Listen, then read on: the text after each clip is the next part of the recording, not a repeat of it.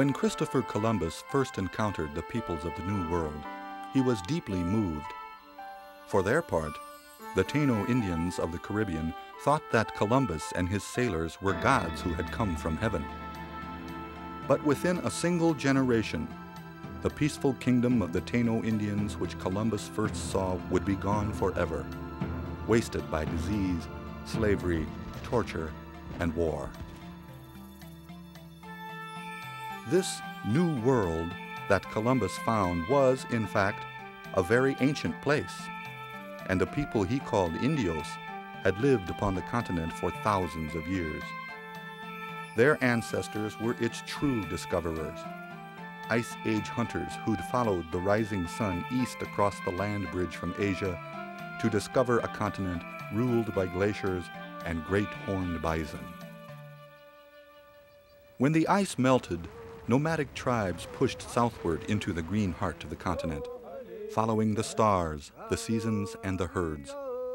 They peopled the mountain ranges, the verdant river valleys, and the painted desert canyons. They fashioned languages and customs as varied as the feathers of the birds, yet between them ran spiritual roots buried deep in the earth. And then, after centuries beyond number, the white man came in search of wealth and power. 2 million Indians would endure 4 centuries of struggle before the sun finally set upon their free dominion. These European settlers came in wave upon wave to occupy Native American lands. In the bellies of their ships, the Europeans carried horses, guns, and disease. And in their hearts, they carried a belief in their destiny to rule the Americas from the Atlantic to the Pacific. As the whites pressed ever westward, they finally waged an absolute war on the Indians that would close the frontier and usher in the white man's era of railroads, telegraphs, and mining. Yet the history of America is, in many ways, the history of the American Indian, for they gave the Europeans the skills and knowledge needed to survive in the New World. These are the stories of the mightiest Indian nations. The Iroquois of upstate New York were a unique confederation of 6 Indian nations. Their great law of peace attracted the attention of American colonists who were forging their own new country. The Seminoles of Florida, who gathered together free Indians and black slaves fleeing the northern lands. Together, they built a patchwork nation of peoples mirroring the melting pot of America. The Navajo, whose powerful spiritual link to their land inspired a courageous defense of their territory in the great Southwest. The fiercely independent Cheyenne, the beautiful people of the plains, whose families were massacred by U.S. Army soldiers at Sand Creek. And their brothers, the Teton Lakota, the defiant warriors of the West, who united with the Cheyenne to hold back the tide of Western expansion for 50 years. These stories tell only a part of the American Indians' history, yet they paint a picture of the vastness of their domain, the depth of their beliefs and hopes, and the brave defiance of these men and women as they walked into the evening of their time of freedom on this earth.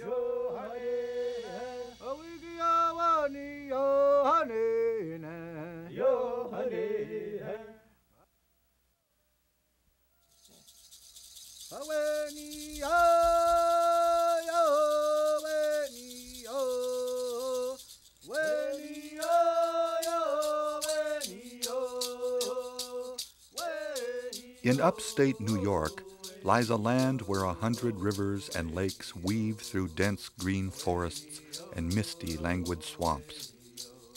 Towering above this lush landscape are the smoky heights of the great Adirondack Mountains. This is the land where the people of the Longhouse, the mighty Iroquois nation, took root. The Iroquois were a powerful confederacy of 5 separate Indian nations, and in their time were among the most feared and dominant Indians in North America. Their unique confederation was a model of democracy. Some have even said that parts of our own Constitution were borrowed from the Iroquois' great law of peace. But the 5 nations of the Iroquois didn't always live in peace.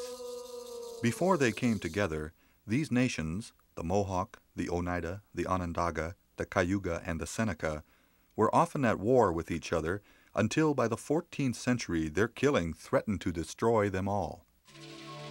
At this dreadful time, a great peacemaker came from the north proclaiming, "The word that I bring is that all people shall love one another and live together in peace." Together with the great Mohawk chief Hiawatha, the peacemaker traveled to each of the 5 nations to proclaim his message. But within the Onondaga Nation, there lived an evil chieftain named Tadadaho who terrorized his people with deadly magic. His face was cruel and his hair was matted like a mass of writhing snakes. He scorned these peacemakers, but finally the peacemaker and Hiawatha held a council with Tadadaho and worked their own magic on him. They asked him to become the head chief of the new confederacy. Tadadaho agreed, and the great peace was begun. The establishment of the Confederacy brought a newfound sense of security to the Iroquois. The times of peace were good, and the Creator provided the people with their 3 sisters, corn, beans, and squash, to sustain them. The women of each clan were the farmers, and every spring they planted the 3 sisters in the fertile fields while the men hunted and fished in the forests and lakes that surrounded their land. Women held great power, for the Iroquois traced their ancestry through their mothers' lineage, and the head mothers, not the men, appointed the chiefs of each clan. Growing seasons ended with great festivals of Thanksgiving. The gathering of maple sap, the harvest of berries and beans, and the cutting of the corn were all celebrated with feasts and religious dances. Iroquois history was recorded on wampum belts, woven with beads of shells. Every council decision and every treaty with the whites was sealed with an exchange of wampum. The dust fan wampum was one of the most revered, brought out whenever the Iroquois Constitution was recited. The founding of the Confederacy brought peace between the 5 nations and led to peace throughout the nations of the Northeast.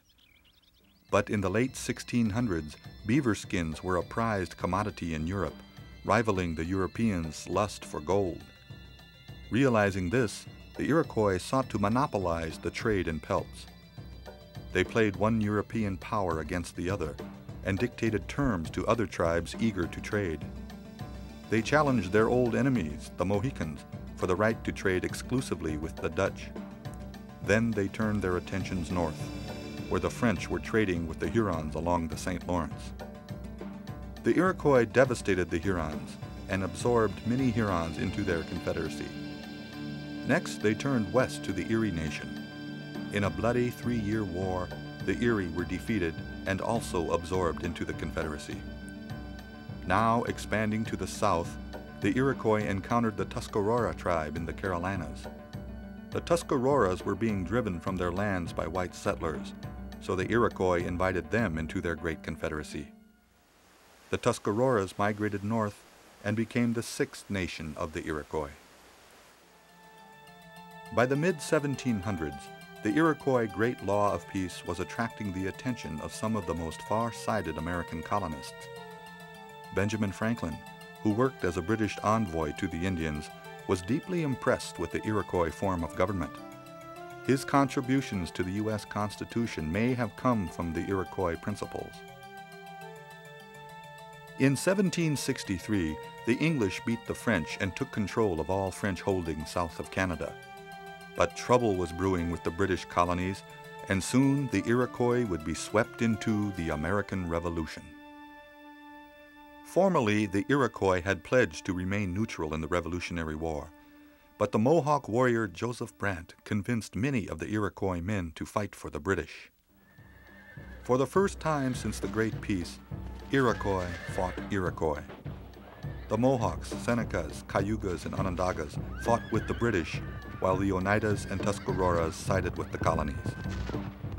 When the English finally fell in 1783, the new United States of America treated the entire Iroquois Confederacy as a conquered nation, forcing the Iroquois to surrender most of their territory.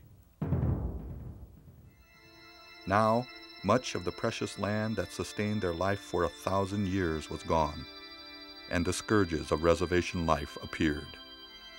Drinking and idleness led to violent fights between once proud warriors. In their poverty, they were forced to sell even more of their land.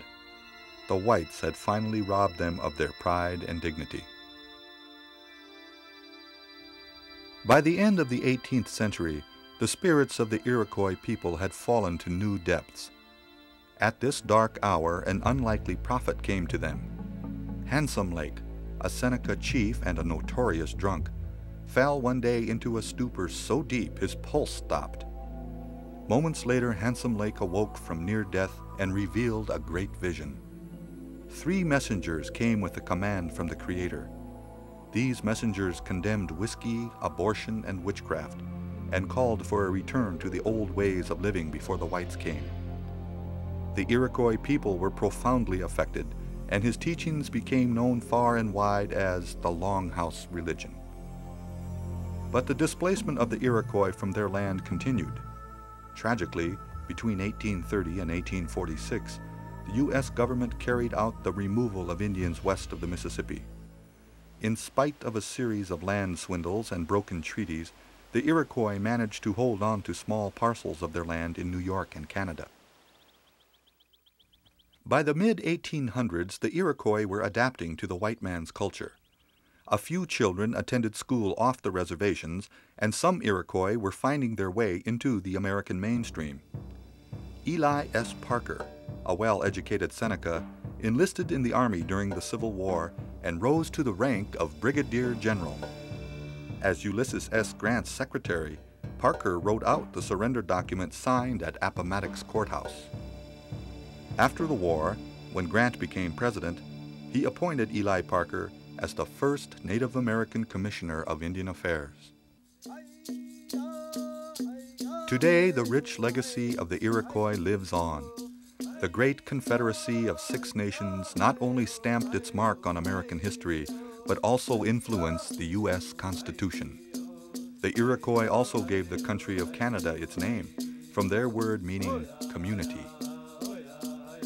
The people of the Longhouse, once the mightiest confederation of Indians in North America, continue to burn their council fire and to hold on to their sacred unity. In that council flame burns the memory of 1,000 struggles and the sacrifice of countless chiefs and clan mothers who fought to keep their people free.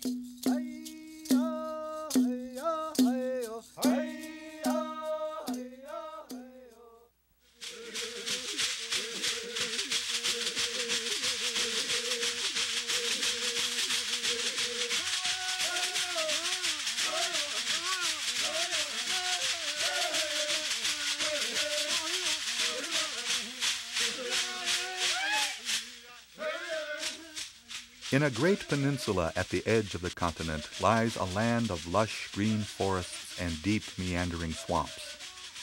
Bordered on the east by the mighty Atlantic and on the west by the Gulf of Mexico, this is Florida, land of the great Seminole nation. It was here that the Seminoles fought the longest resistance to U.S. expansion by any Indian nation. It took 3 wars, half the U.S. Army, and over $30 million to subdue the proud and defiant Seminole people. To this day, the Seminoles remain the only Indian nation that never signed a document of surrender with the U.S. government. Florida's first people, the Timucua, Calusa, and other tribes, were virtually wiped out by war and disease brought by the Spanish and British in the 16th and 17th centuries. Then, in the early 1700s, a wave of refugees came to Florida from the north, fleeing from the expanding British colonies. They were Creek Indians driven off their lands by settlers and African slaves and other Indians escaping slavery. In the lush grasslands of Spanish Florida, these Indians and blacks began to merge into one people known as the Seminoles. Their name came from the Creek word Seminole, meaning runaway or wild.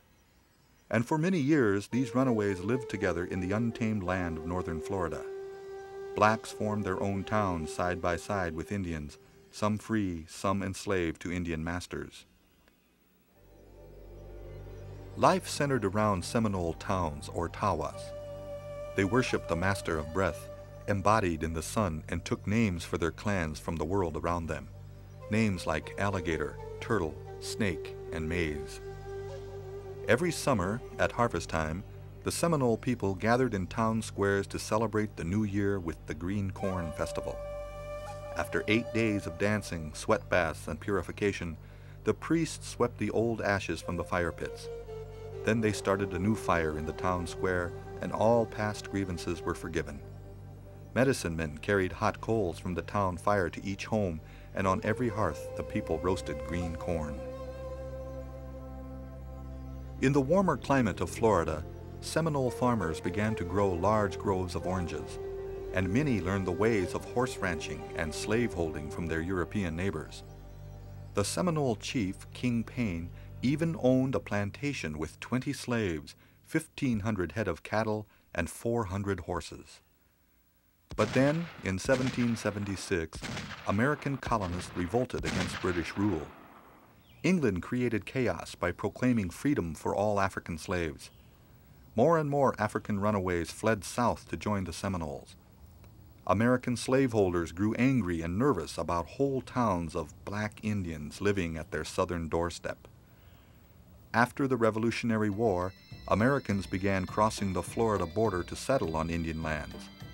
Slave traders raided Seminole villages, kidnapping anyone who looked black. Infuriated, the Seminoles struck back. In 1817, the American government sent Army General Andrew Jackson down south on a mission to recapture runaway slaves. Jackson's troops illegally crossed Spain's Florida border and burned Seminole villages, confiscated livestock, and destroyed food stores. The Seminole people fought back, their numbers tripled by New Creek refugees from the north. That November of 1817, the Seminoles ambushed a boat carrying women, children, and 40 soldiers on the Apalachicola River, and all but 13 whites were shot dead. This marked the beginning of the First Seminole War. Once again, Andrew Jackson marched into Florida. Jackson and his troops destroyed more Seminole towns, and the Seminoles fled further south. Jackson's victory in the First Seminole War led Spain to sign a document with the United States for the sale of Florida. The Seminoles were coerced by the U.S. government to sign a treaty and were pressed onto a large reservation in central Florida. These new lands were swampy and unfit for farming, game was scarce, and government rations in short supply. The officer in charge of the reservation reported, "They are in the most miserable situation, and unless the government assists them, many of them will starve to death." In this hour of desperation, one warrior rose to lead the Seminoles in their second war of resistance. His name was Osceola, and he soon became one of the great leaders in American Indian history. In 1834, the government tried to get the Seminole chiefs to sign a treaty for their removal to Oklahoma. Government agents spread the treaty on the table and waited tensely. Suddenly, Osceola jumped up and plunged his knife into the treaty, saying, "The only way I will sign is with this."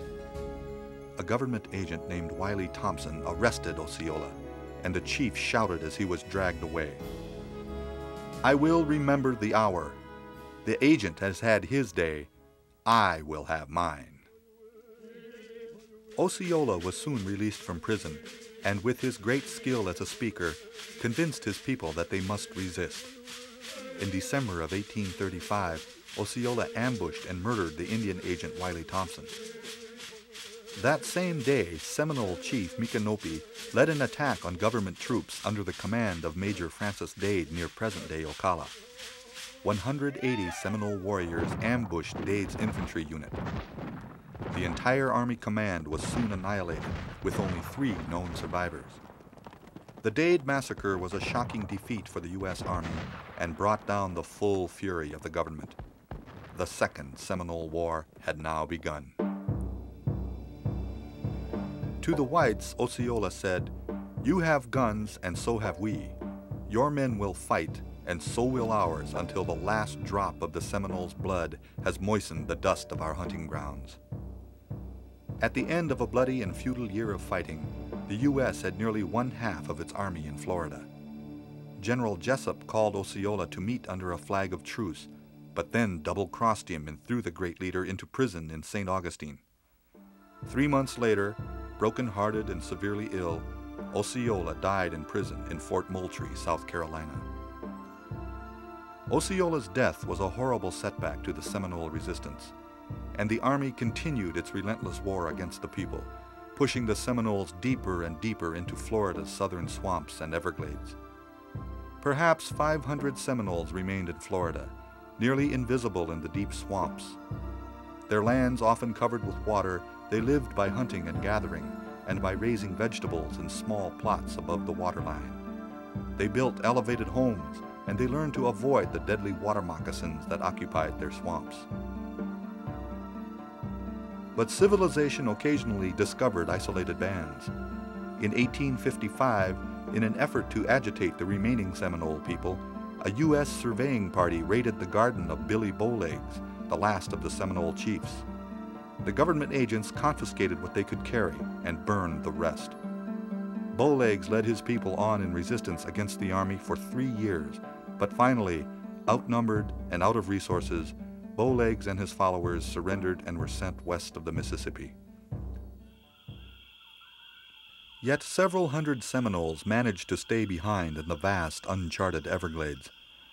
The government finally gave up pursuit of these last free Seminole Indians, and to this day, they never formally surrendered. Like the melting pot that became America, the Seminoles are a patchwork of different peoples and cultures. They are Indians, African slaves, and other refugees united in a struggle to create a separate nation. A proud and defiant people, the Seminoles remain today the only unconquered Indian nation in the United States.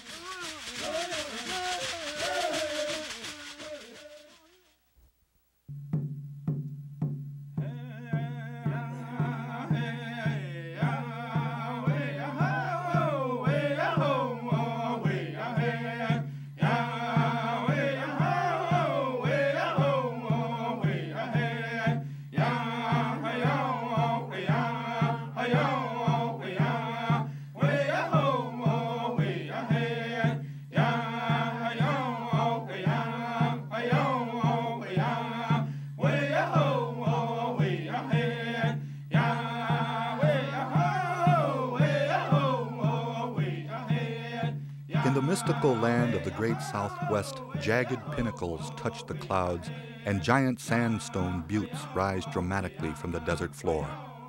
It is here where the Navajo Nation carved its civilization many centuries ago. The Navajo's ancient ancestors came to this land from northwest Canada over 700 years ago and settled in the red rock canyons of what is now northern Arizona and New Mexico. They invaded the homelands of the cliff-dwelling Anasazi, who they drove south towards Mexico. The Navajo created a unique culture based on raising crops, herding livestock, weaving, and crafting jewelry. While white settlers avoided this dry, rugged landscape, the Navajo held it in special reverence. The land became a source of sustenance and spiritual nourishment. They learned to grow patches of corn in desert soil and planted peach orchards in canyon bottomlands. When Father Sky provided rain, Mother Earth provided fruit, grain, and pasture. The most common symbol of the Navajo's spiritual link to the land was the hogan, a domed dwelling made of logs and earth. Hogans were used for both housing and ceremonial purposes. Their entrances always faced east toward the rising sun.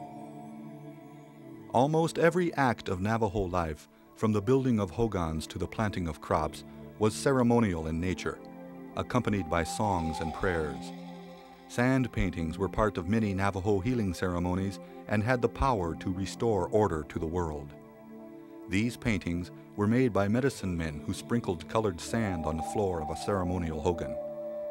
The designs told stories from the Navajo creation myth, when the first holy people were miraculously produced from corn, rain, pollen, and precious stones by the gods and the winds. In the 1600s, the Spanish introduced sheep and horses to the Navajo. They became among the Southwest's most renowned herdsmen and riders. But women played a vital role in tribal life too. Nearly every Navajo woman was skilled at hand weaving, using sheep's wool on Pueblo looms. Their decorative rugs and blankets with patterned designs or symbolic pictures became known the world over. At the end of the Mexican-American War in 1848, English-speaking whites moved into Navajo land. The Navajo had been fighting Spanish-speaking intruders for 250 years. The Navajo stole sheep and horses from the Mexicans, who in turn captured Indians for slaves. The Navajo figured their enemies would be expelled from the new U.S. territory of New Mexico. Instead, Washington gave the Mexicans the U.S. citizenship it had denied the Navajo and allowed the slave trading to continue. The Indians could only watch in growing anger as soldiers built their first military post in 1851. In its name, the whites spoke their feelings for the Navajo, calling it Fort Defiance. The great Navajo chief Manuelito and his ally Barboncito were determined to sweep the fort and its people from their land. In 1860, they attacked Fort Defiance with 1,000 warriors.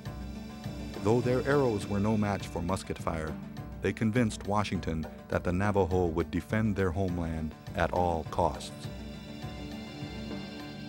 General James Carleton, a ruthless Army veteran who'd subdued the Mescalero Apaches, soon took command of Fort Defiance. Carleton found Navajo land a princely realm, but of the Navajo people, he said they were wolves that run through the mountains and must be cleared away if the territory was to be opened to settlement. So Carleton chose a new place for the Navajos, a flat and desolate wasteland far away on the Pecos River called Bosque Redondo. Here, guarded by soldiers from Fort Sumner, Carleton planned for the Navajo to become self-sufficient farmers. But Barboncito refused, saying, "I will not go to the Bosque. I will never leave my country, not even if it means that I will be killed." Carleton chose his old friend Kit Carson to head the military campaign against the Navajos. Carson was reluctant at first, not wanting to fight the Indians he had traded and lived with in the past. But the summer of 1863 found Colonel Kit Carson leading 1,000 New Mexico volunteers to wage war against the Navajo, who numbered more than 12,000. Carson knew the only way to conquer the Navajo was to scorch the very earth they lived upon and starve them into submission. Kit Carson's men destroyed most of the herds and crops between Fort Defiance and Canyon de Chelly in 6 months' time. In January 1864, Carson led 300 soldiers into the sheer-walled reaches of Canyon de Chelly, the last Navajo stronghold. The soldiers burned hogans, slaughtered livestock, destroyed cornfields, took women and children captive, and killed the men with their muskets. Barboncito was captured, but Manuelito escaped with 4,000 members of his band. The 8,000 Navajo who'd surrendered set out on the Long Walk, a terrible 300-mile journey to captivity at Bosque Redondo. Hungry, homesick, and nearly naked against the cold, 200 Navajo died along the way to the wasteland that General Carleton considered a fine reservation. But Indians who escaped the reservation told of a barren, drought-stricken land where they lived like prairie dogs in burrows. Kit Carson continued to hunt those who were still free. In September 1866, Chief Manuelito and 23 hungry, ragged warriors surrendered at a military post in northwestern New Mexico. His band had resisted capture for more than 3 years, but now they were too exhausted to fight on. The days of the free Navajo Nation were over. By 1868, horrific reports of life at Bosque Redondo had created a public outcry. The land was desolate, the water unfit to drink, and government rations almost non-existent. 2,000 Navajo people died at the Bosque due to starvation and disease. "The sooner it is abandoned and the Indians removed, the better," said the reservation superintendent. And so, on June 1st, Manuelito, Barboncito, and 5 others met with Army Commander William Tecumseh Sherman to sign a treaty. When the Navajo leaders first saw Sherman, they were fearful of him because his face was the same as Carleton's, fierce and hairy with a cruel mouth. But his eyes were different. He had the eyes of a man who had suffered and seen much pain. Sherman told the Navajo, "My children, I will send you back to your homes." And so the government allowed the Navajo to return to a reservation in their old homelands. "When we saw the top of the mountain from Albuquerque," said Manuelito, "we felt like talking to the ground. We loved it so." The Navajo would never forget those 4 years of death and suffering at the Bosque Redondo. The Fearing Time, it was called. Over the years, the Navajo people fought countless battles to defend their territory and endured endless years of forced captivity. But they never lost their spiritual link to land. It is in this land and in the giant mountains that surround it and the sky above that the very soul of the Navajo can be found.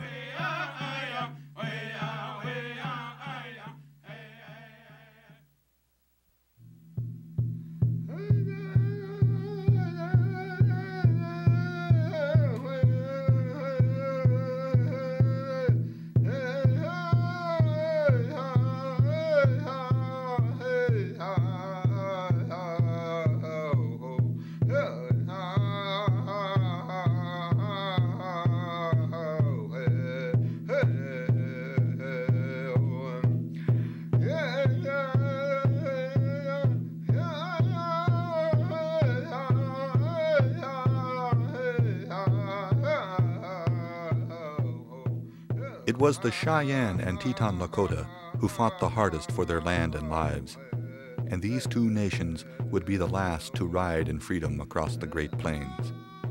Here, the vast prairies stretched from Texas to Canada and from the Mississippi River to the Rocky Mountains. As the mightiest of Plains tribes in the 19th century, the Cheyenne and Teton Lakota shared a similar way of life. They were horse warriors who built teepee villages, and they had many of the same ceremonies and rites.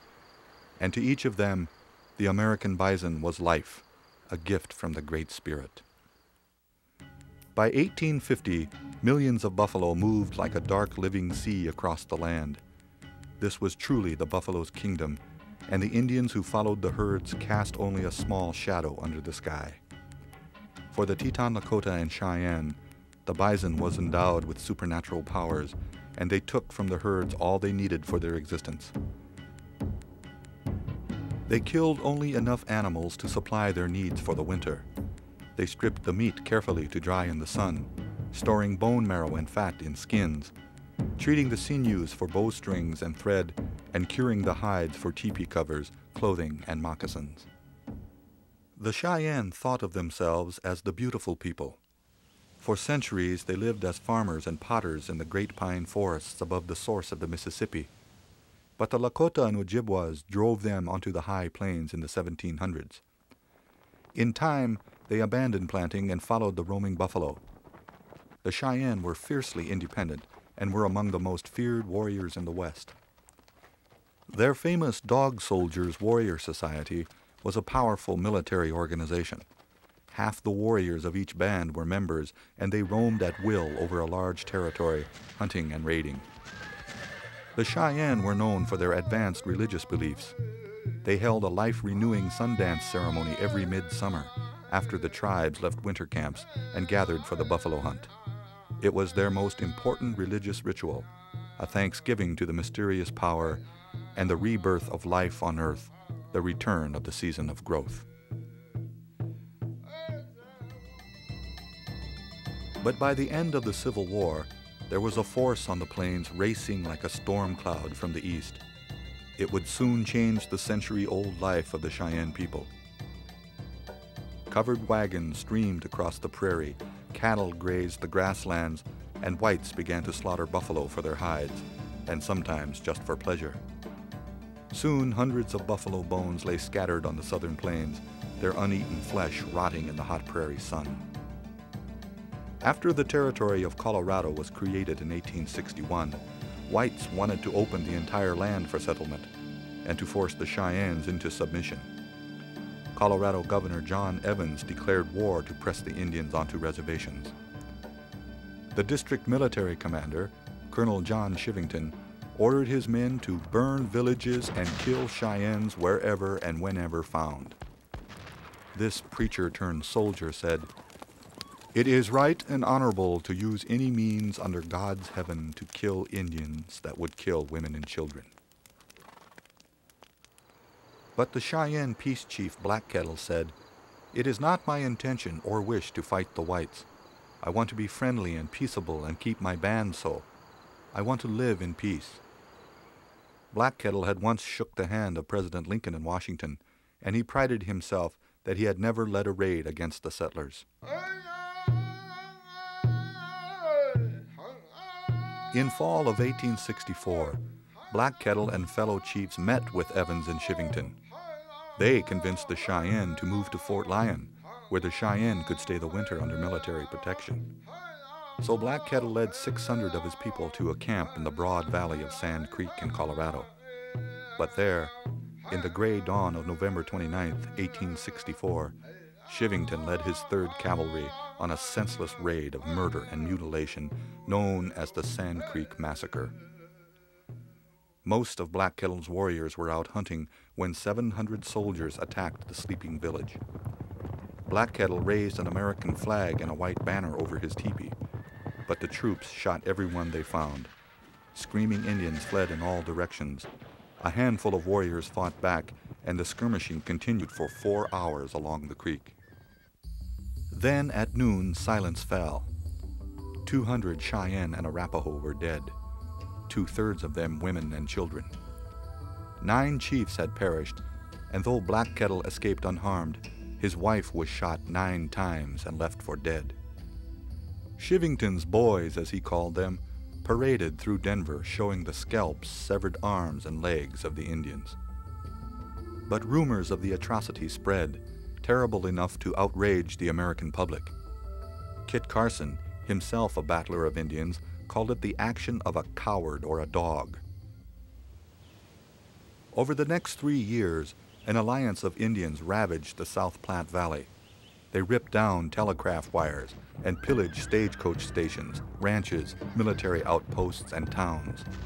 Scores of settlers were killed, their women and children dragged away as captives. Now public opinion turned back against the Indians, and the United States launched a full-scale Indian War. Black Kettle still hoped to spare his people, and he led 80 families to a refuge south of the Arkansas River. By 1868, the Kansas military commander, Philip Sheridan, was convinced that the Cheyennes had to be punished. Sheridan ordered the brash and flamboyant Lieutenant Colonel George Armstrong Custer to proceed toward the Washita River, the supposed winter seat of the hostile tribes, to destroy their villages and ponies, to kill or hang all warriors, and bring back all women and children. 4 years after Sand Creek, history seemed to be thrown into a cruel and endless loop.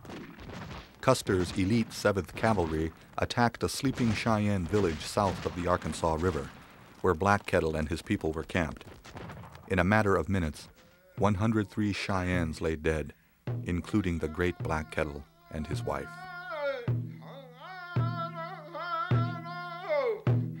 Cheyenne prophet Sweet Medicine once foretold of years of darkness for his people, the end of the buffalo and the coming of the white man.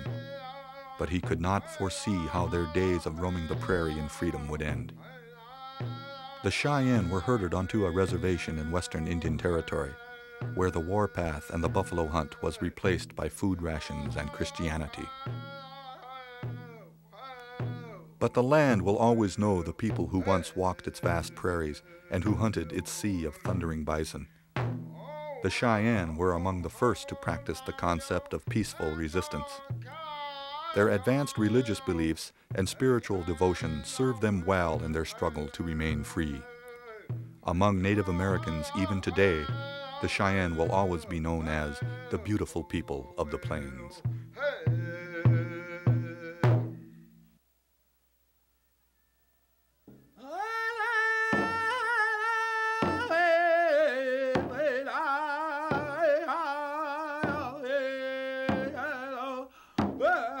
The most famous of North American Indians was the mighty Teton Lakota Nation. They dominated the heart of the Great Plains, from what is now Minnesota to Montana, from the upper Missouri River to the Platte River.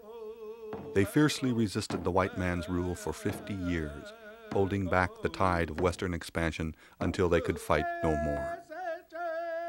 The Lakota had originally come from the southeast woodlands, migrating along the Atlantic coast and then passing over the Great Lakes.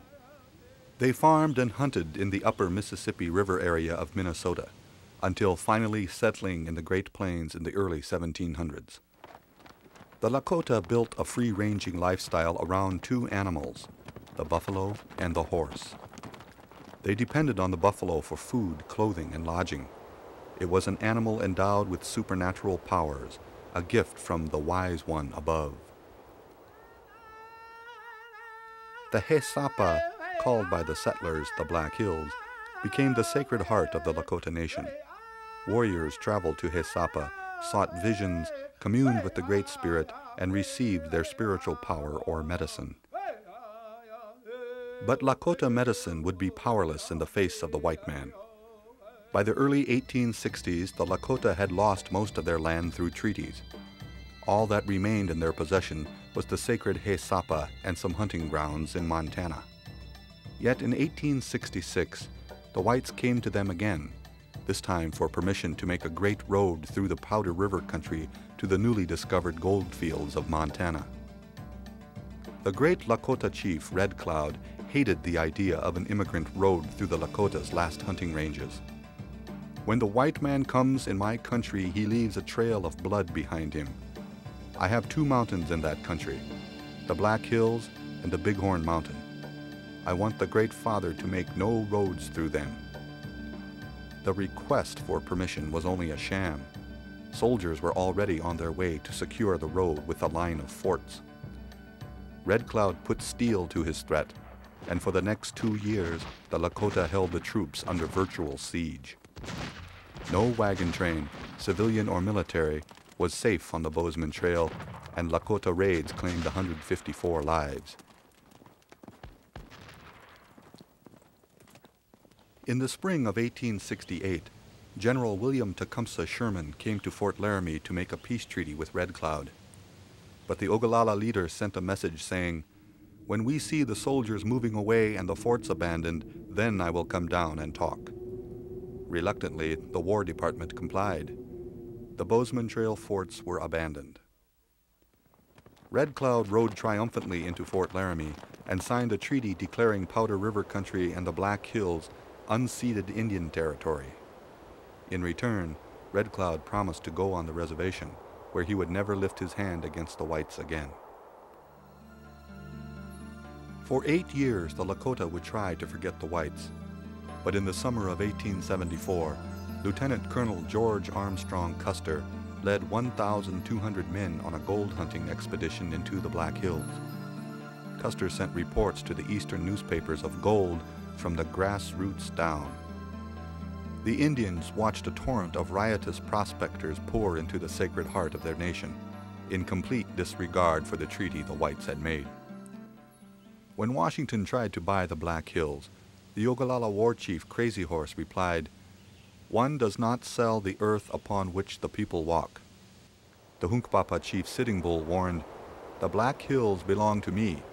If the whites try to take them, I will fight." Unable to buy the Black Hills, President Grant sent orders to the Lakota to report to an agency or be declared hostile by the U.S. and subject to military action. Meanwhile, the Plains tribes were gathering at Rosebud Creek for the sacred sun dance.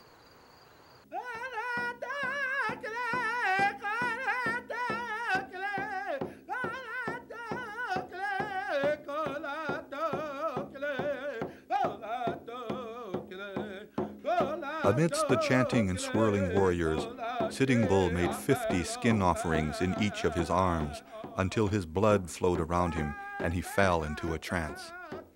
When he awoke, he told of a vision.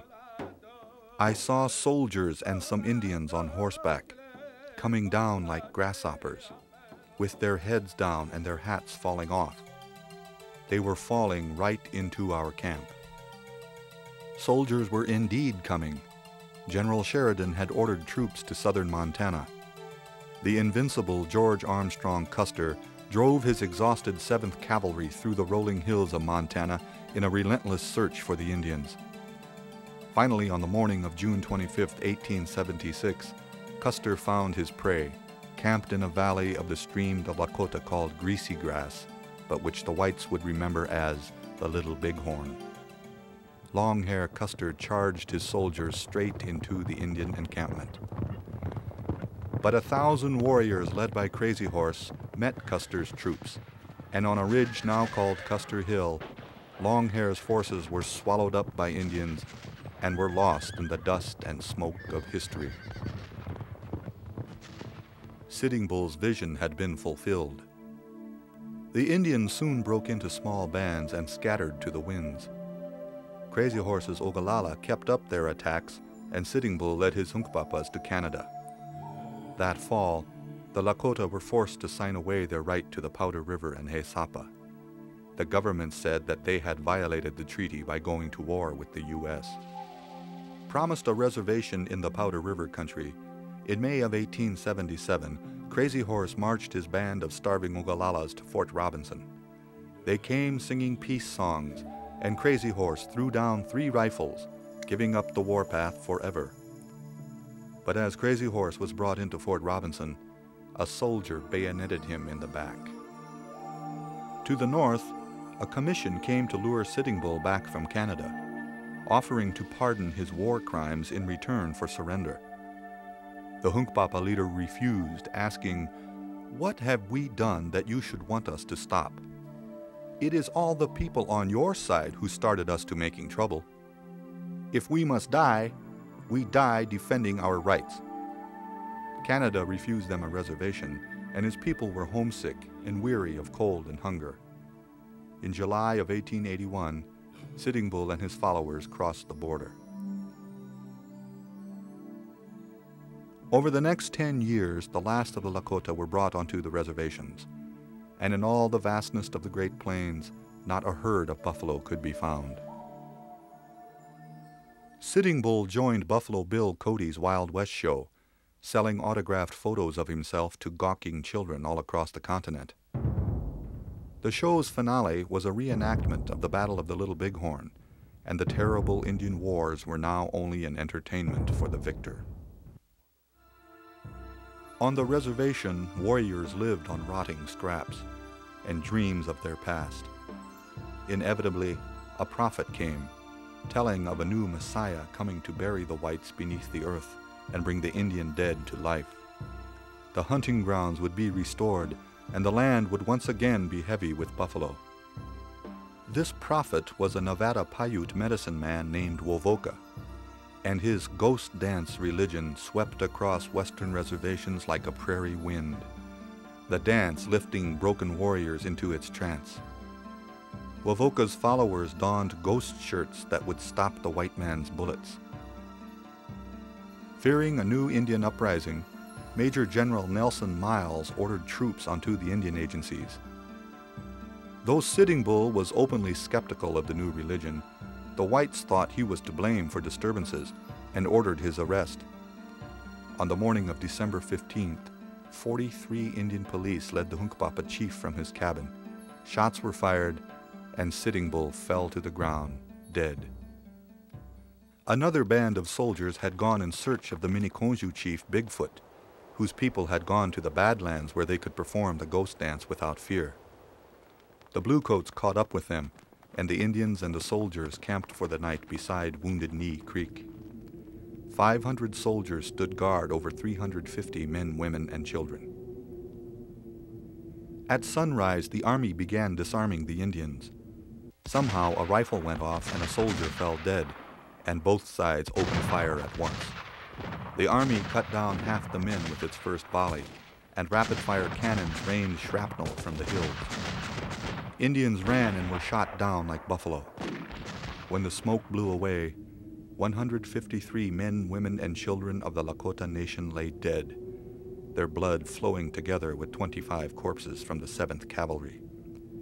The ghost shirts had been powerless, and the snows fell for 2 days, softly muffling the moans of the dying. On New Year's Day of 1891, the frozen dead of Wounded Knee were gathered in wagons and buried in a mass grave. Lakota shaman Black Elk said many years later, "I can still see the butchered women and children lying heaped and scattered, and I can see that something else died there in the bloody mud and was buried in the blizzard. A people's dream died there. It was a beautiful dream." But the legacy of the Teton Lakota still commands deep respect and admiration today. Their fight for survival against the U.S. Army at Little Bighorn created a legend, yet ultimately led to their final defeat. The spirit of the Lakota, a proud people who poured forth their blood to preserve a way of life, will endure long after the stories of battle are forgotten.